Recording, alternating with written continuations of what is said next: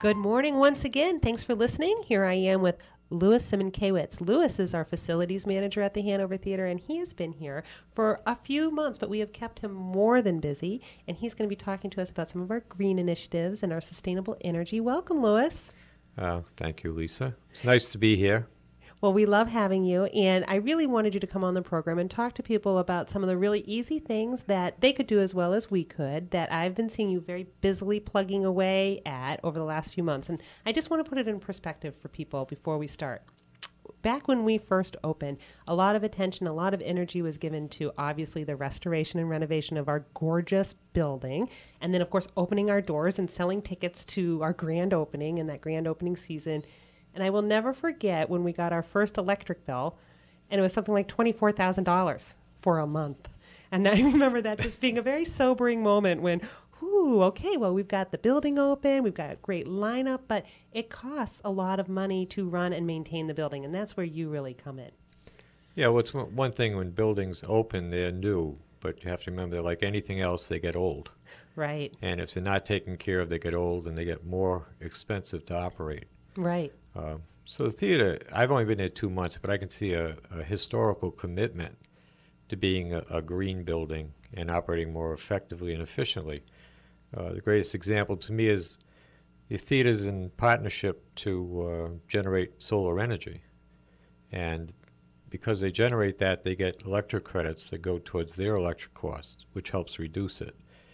The other thing is we just completed a lighting project.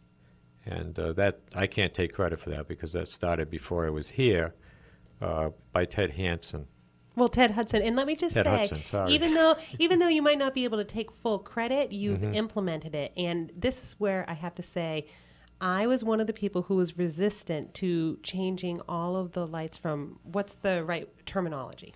Well, they're less energy efficient bulbs. Some are actually incandescent, which is the dark ages of lighting now. Right, but we are a historical building. So there are some places where the light, there's no arguing that the light is definitely different between the incandescent bulbs and fluorescent bulbs, right? And so I'm one of those people, and for people listening, our offices, our administrative offices, are in the basement of our building. So we don't have a lot of natural sunlight. So, we get outside during the day, make sure we get our fill of vitamin D.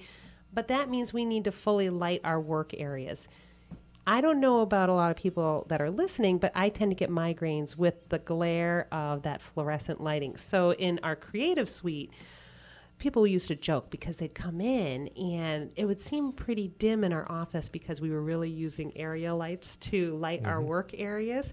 And Louis, I have to say, you saved the day. Well, it's one issue with lighting. I mean, people are always, first of all, people are afraid of change. It's easy not to change. The second thing is that you have to realize that modern lighting, besides being more cost effective, it's also better quality lighting. It's a technology that's constantly improving.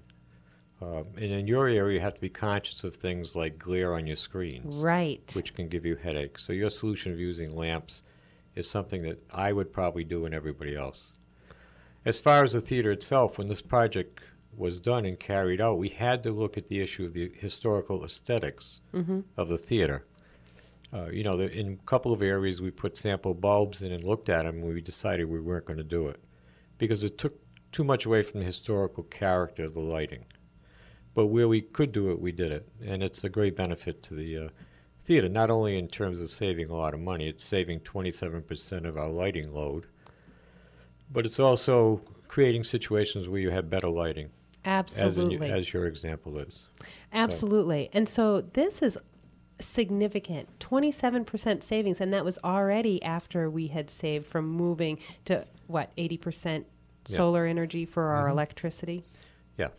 And so you're really carrying that whole movement forward, so you still deserve, in my mind, a lot of credit for making it happen and in a pleasant way, and in a way that people can embrace, especially with office lighting. Well, I'll take a little bit of credit, but not much for this. So what are some of the other? Now, I think that we also need to spend a little bit of time on the brass because we've been open for 6 years now, right? Right. Well, almost 6 years. It'll be 6 years in March. And if you come to our gorgeous theater, you'll see beautiful brass everywhere, right? Yes, now you will. And so You know, if any of you have brass in your homes, you know that it requires cleaning and polishing. Mm-hmm. How many man hours has it taken over the summer I to have clean our brass? I have no idea, but I dream about it still. But one issue is, this is going back to that issue of you can have a new building, but if you don't take care of it and maintain it, it's going to get old quickly. And in a situation with the brass, I think people had actually gotten used to seeing it in that condition, but because I was from outside, it looked ugly to me. So, we started doing it, and we got some help from a volunteer, Brian Anderson. It's been a big help. He has 40 years of experience in metal refinishing. Wow. So we've learned a lot of methods of how to do it from him, which has helped to lessen our labor time in labor efforts. And, we appreciate what he's doing. It's a good idea of, it's a good example of a contribution from the community to the theater. Absolutely. Yeah. And yet another way that people are able to use their time, talent, and resources to really make a difference. Right. And we're all happy with it. We're tired of it, but we're happy with it.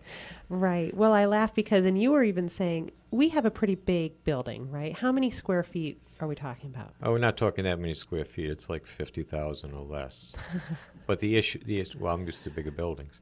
The issue is the amount of traffic that comes into the building.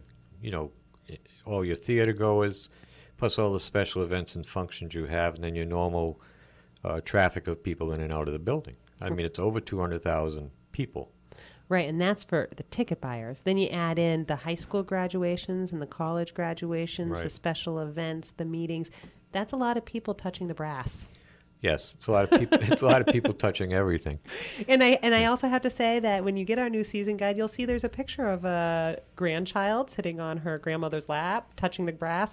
I didn't mean it. Everybody, I didn't mean it. Don't let your grandchildren touch the brass, okay? I already got spoken to by our facilities people. Don't touch the brass. Well, the brass, people are going to touch it, we realize this, but we've actually taken it from being hopeless, and by refurbishing it, making it a maintenance problem that we can deal with over time.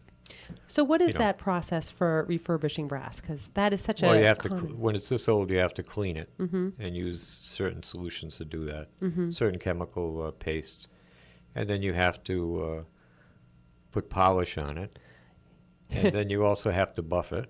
Yeah. And then you have to seal it. If you seal it with some type of sealer, some acrylic sealer, it'll keep it it'll keep it in the situation where you just have to clean it periodically. And you'll keep it from oxidizing, because brass is a metal. People touch it, you have acid on your hand, there's a chemical reaction. That's what causes it to tarnish over time. Yep.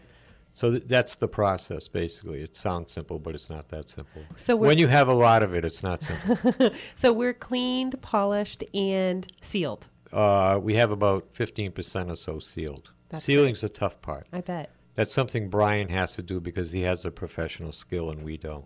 Yep. Well, and you were also talking about the amazing commitment of the people on our staff that are on our facilities team. Because what were you saying?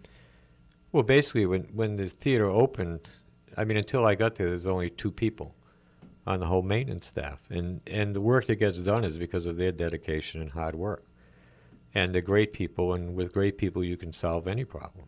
That's right. It may take us a little bit of time and a little bit of a learning process on some things, but we're still going to be able to do it. So big shout out to Dan and Stan on our facilities. And Danielle, too. And Danielle, too. Jeez. Yep. Dan, Danielle, and Stan, and of course, Louis, we appreciate all that you do to make us sparkle and shine at the Hanover Theatre. Without you, we would look dreary and dull. So, thank you. Well, thank you, Lisa. And, it's a great place for all of us, and we all work together.